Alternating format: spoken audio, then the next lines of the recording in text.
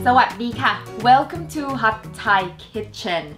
When I was writing the dessert chapter in my cookbook, one thing that I noticed very quickly was that in Thailand, we do a lot of dessert soups, and which is so rare in Western desserts, right? So today I want to share with you a really easy and delicious dessert soup called sago cantaloupe. Now sago is tapioca pearls and cantaloupe is cantaloupe.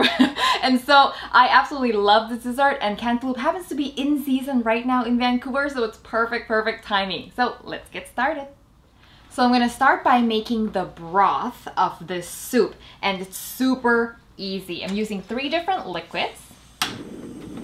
The first one is coconut water. I love using coconut water in really just about anything because it's just so delicious.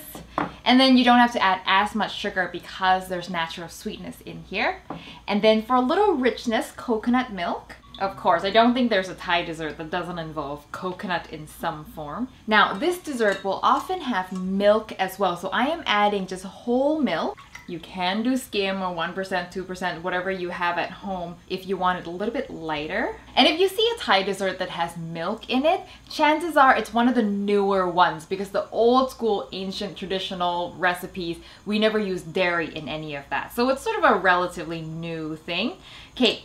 Pandan leaves. Now, pandan leaves I've used in many of my desserts. It's sort of our version of vanilla. It has a beautiful floral, a little bit coconutty aroma, and we put it in like the majority of our desserts. It's optional here because the cantaloupe will have its own aroma, but I think it's just lovely to add it to the broth as well. And you can get it frozen or fresh at your Asian grocery store. This recipe, because it's a broth, it's super flexible. You can add as much or as little sugar as you like. So just add and taste. And it also depends on how sweet your coconut water is as well.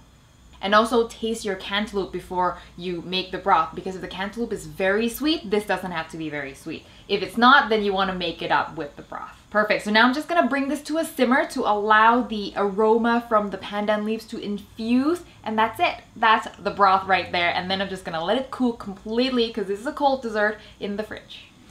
Now the tapioca. So for this you want small tapioca pearls, okay? And I'm using this rainbow colored one, but you can just use white or whatever color you want. Now they come in a pack just like this, and they're really cheap. I mean, it's like $1.50 or something like that. Widely available at most Asian grocery stores. So the #1 problem that people have with cooking tapioca pearls is that the pearls stick together into a big mush, okay? And that's because the water is not fully boiling. If the water is not on a full boil, the pearls will just sort of like dissolve into each other. But if it's boiling like this, it'll just sort of seal the outside, and that's how you prevent them from sticking together. So this is the most important thing. You don't have to rinse it or wash it or anything. Some people like to do that. I mean, they're pretty clean in my opinion. Okay, so I'm just gonna drop them in. Whee! And in the beginning, I like to stir and really crank the heat because you want the water to come back to a full boil as soon as possible. There we go. And you just put lots and lots of water like you're making pasta, okay? Put lots of water. And as long as the pearls are kind of dancing in this boiling water, they will not stick together and they will not stick to the bottom, so you don't have to stir it. And so this will just take about 12 to 15 minutes. So after about 12 minutes, I'm going to fish them out into a bowl of cold water. And what you're looking for is you can still sort of see the middle bit of the white bit of the pearls, but they're quite small by this point. And I'm going to just transfer them quickly into this bowl of water, and that'll just stop them from cooking any further. And 2, it will wash off. There's my timer. Yes, thank you. It'll wash off any of the gooey tapioca starch that's loose in the pot. As you can see, the liquid now is really quite gooey, and I don't want any of that. So I have a fine mesh skimmer that would be perfect for this job, but I forgot it. So now I have, this one's getting to be too big. So I need this sieve to the rescue. All right, so now I'm gonna drain this into my sieve. Now you could drain this directly, but with this sieve that I have, it would melt the sieve because it's a plastic sieve. So I'm gonna run some cold water over it just to make sure it's cold, nothing is sticking together, rinse off any excess starch. And that is it. So the tapioca is ready, the broth is cooling. Now just one more thing and we are done, and that is scooping melons. So I've got here some nice ripe sweet cantaloupe and some honeydew melon. You can just do cantaloupe, but you know, 2 colors are nicer than 1. So I'm gonna use my melon baller here and scoop out bite-sized scoops. So I like smaller pieces so it doesn't sort of overwhelm the tapioca. So this melon baller came with my toolkit when I was a culinary school student, and I think the only thing I've ever used it for is when I make this dessert. Otherwise it just sits there somewhere in the corner. Okay, I'm ready to serve. Look how easy that was. It always surprises me how quick and easy this dessert is. So a little bit of tapioca in the bottom of the bowl, and you can put as much or as little as you like. You can, you know, make this more of a drink if you want, or you can make it more of a, like a spooning kind of soup, whatever you like. Now the melon goes in. Now I personally prefer the cantaloupe, so I always want to put like an extra cantaloupe in compared to the honeydew melon, but I just love the color of both. All right, and now the broth, which is now cold, goes in.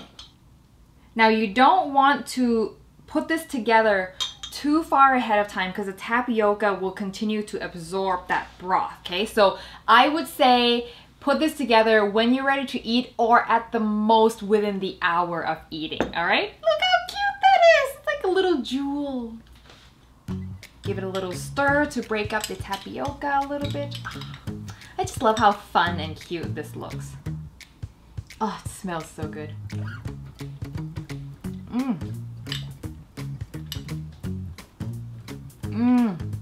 I love it.